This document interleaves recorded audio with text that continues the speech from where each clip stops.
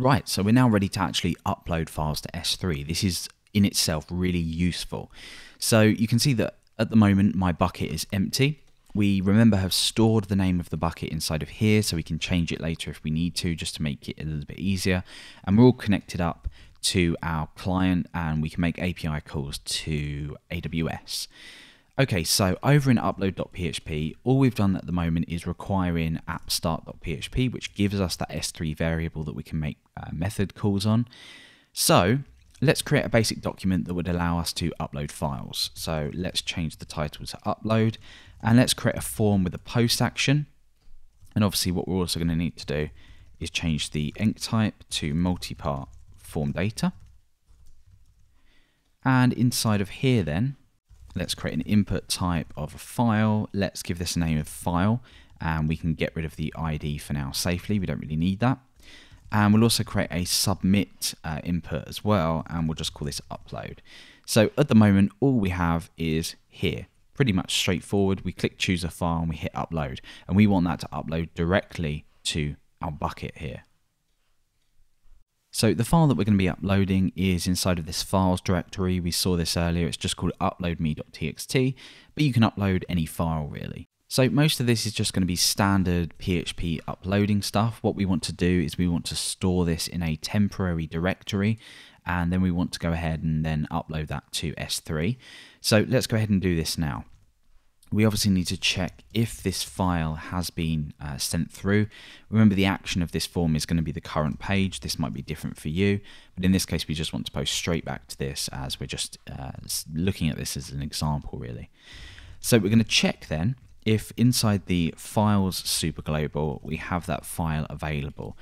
So in here, that now means that that is available, and we can start accessing the properties of that file, use the move uploaded file function in PHP to move it somewhere, and then go ahead and actually upload it. So we want to access that and store it in a little variable here. So file equals the file superglobal at this file key. Remember, this relates to the name of the file that you're uploading. Let's grab some file details now. I'm going to grab the name of it. So this is just going to be file name. We want to grab the temp name. So that's just keyed at tmp_name. Now we want to grab the extension of this. So what we're going to do here is we're going to explode the file name by a dot. So that's going to give us an array. Then what we can do is we can convert this to lowercase, and we can grab the end value of that array.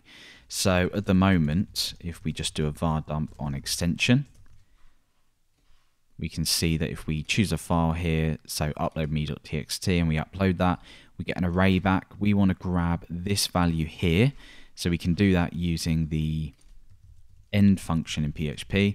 Now we will get a standards error, so we need to create this in a new variable, and we're going to say we want to grab the end of extension, and then we want to go ahead and make this lowercase, so str to lower. So we've now got the extension stored. Let's carry on and let's give this some temporary details. And this is for basically storing on our in our files directory. You might likely have somewhere that you're temporarily storing files which you can remove afterwards. We're actually going to be removing the temporary file once it's been uploaded to our local server. So let's create a key then, and this is just going to be an MD5 of the unique ID function. So that's just going to give us a randomish hash. And then we're going to say tmp file name. This is going to be the key that we've just created. And then we're going to have a dot and then the extension. So we're keeping the same extension. So now we need a path to store this in on our local machine. So this is going to be tmp file path. This is going to be under files and then the tmp file name, or the temporary file name. That. So we're basically storing that. If we just do a var dump on tmp file path, let's just upload this once more. There we go. So that's going to be the name of the temporary file that we're uploading. So now that we've got that temporary file name, we can actually go ahead and move the file. So we're going to be using move uploaded file. This takes a file name and a destination. We know the file name, it's the TMP name. And then remember that comes from the file superglobal. And then we want to move this into a destination, and that's going to be the temporary file path.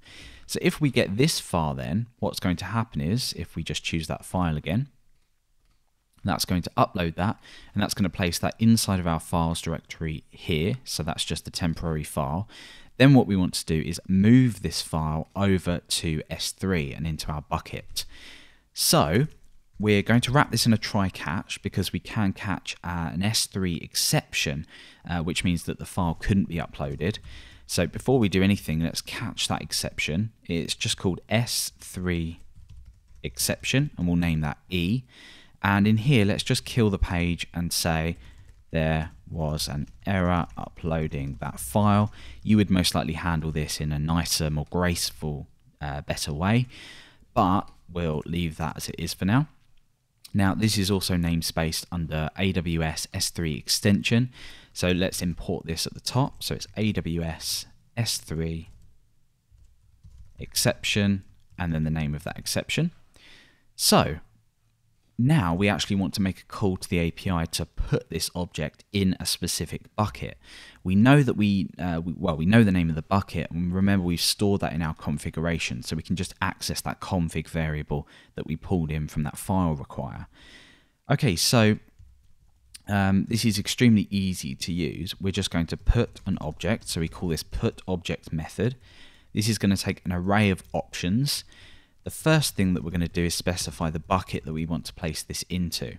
So remember, that comes from our config, comes from S3, and that comes from bucket. So we now know the name of the bucket. You can hard code this into here, but it's much better coming from configuration in case you need to make any changes. You might have a bucket specifically for videos, you might have a bucket specifically for images. It's entirely up to you. Now we need to specify the key. Now the key is going to be where we actually store this on Amazon S3.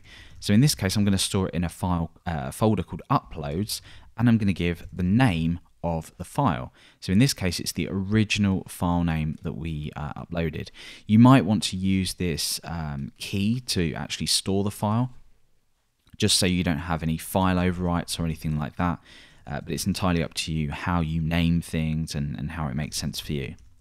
Now the body is the actual resource, so we need to send a resource here. This is going to be opening up the file that we copied over to files a moment ago.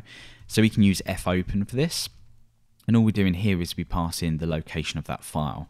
And we know the location of that file because we created a variable called TMP file path that we're moving that file to.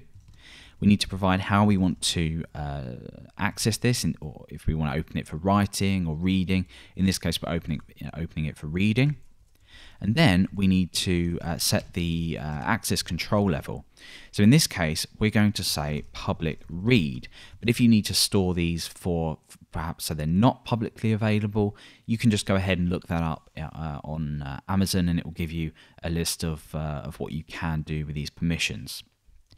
So what that's going to do then is actually upload the file to S3. But what we want to do is remove the temporary file from our server. We don't really want to store them. So we're going to use unlink to remove that. So TMP file path, that's going to remove the file. So remove the file. Okay, so we're pretty much done here. All we need to do is test this out. So let's refresh here and hit choose file, and let's choose the uploadme.txt. So remember, that's going to upload it to our files directory as a temporary file. I just happen to have this one in here, but this would obviously be coming from the user's computer somewhere. And then we're going to head over to S3 here and see that that's been uploaded inside an uploads directory, and that file will then exist. So let's give this a try. Let's hit upload.